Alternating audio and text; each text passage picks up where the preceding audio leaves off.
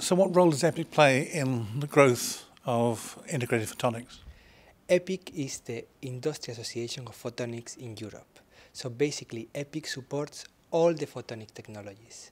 What EPIC does is to create an atmosphere, an ecosystem of European companies and help them to be successful in what they do, in Europe and outside. EPIC is European-oriented, but works also with Asia and with America in order to create that ecosystem, especially to benefit the European companies. When it comes to photonic integrated circuits, EPIC provides what we think is what this community needs, and it is to help the end users access this technology.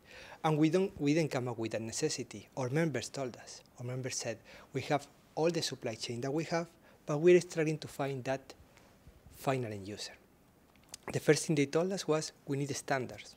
We need this technology to be standardized in order to be suitable and compatible with the current systems that are already in the market. And they said, EPIC, can you help us with that?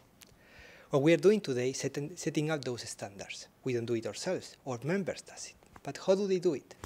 What we do is we collect their knowledge in a document. That document that contains the design rules, the specifications for the connectors, the bond pads, the interface between what you saw today, the chip, and the rest of the system. We put that in a document and we say, this is how the EPIC members think. 300 important players in the community. If you follow this recommendation, you actually have the support for this community. If you can do it any other way, it's not a formal standard, it's a de facto standard, but it's very, very valid. And that's our approach. Another thing that we do as well is that we organize workshops, but they are very focused workshops. We organized a workshop, for example, at TE Connectivity. TE Connectivity is the largest company in the world in optical interconnects. So basically, we brought a selection of EPIC members, all CEOs and CTOs, at a workshop there for 2 days, in which we studied what are the needs of TE Connectivity and of the whole data center market in general, and we see how we could address it with the technology that is present at the EPIC consortium.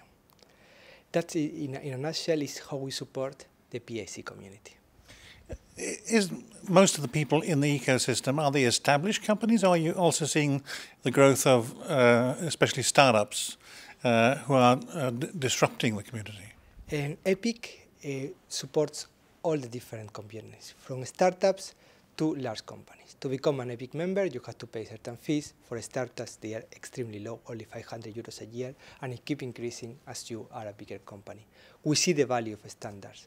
And actually, Carlos Lee, the manager director, has organized lots of workshops to create a photonic startup or to create a photonic SME.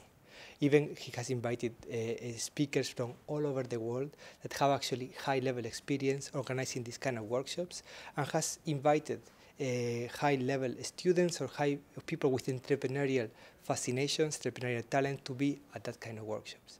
And I can tell you from one of the ones that we organized together in the past, already a startup has been formed. So it's been quite successful on that part. EPIC knows that the community has to be active, that companies have to grow, and new companies have to appear. And there's place for everybody in the world of photonics. Finally, are you also talking to the people who are going to finance this? For example, the venture capitalists. Are they interested in photonics? Indeed, thanks to the project Light Jumps, that is a European-funded project, and EPIC is a part of it, venturing and financing is a very important part of the EPIC thing. We actually support a lot the interaction between the companies and the venture capitalists and business angels. We organize workshops for that. We organize workshops in which we put people in touch, and we actually ask them what are the needs of the market and how they can actually fit all the needs that these business angels and venture capitalists have. And for example, there was one in Rome only 1 year ago about actually addressing this, and it was very successful. And what did you think of this particular event? This was the sort of first experiment here in Eindhoven. Is this useful? What Eindhoven has done in the world of photonic integrated circuits is fascinating.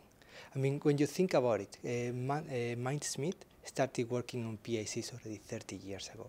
In the last 10 years, has grown this technology to the point in which everybody is talking about being the next electronics. That's amazing. Startups have been formed so much in the last years. Companies are actually using the technology that was initially developed by a clean room at a university.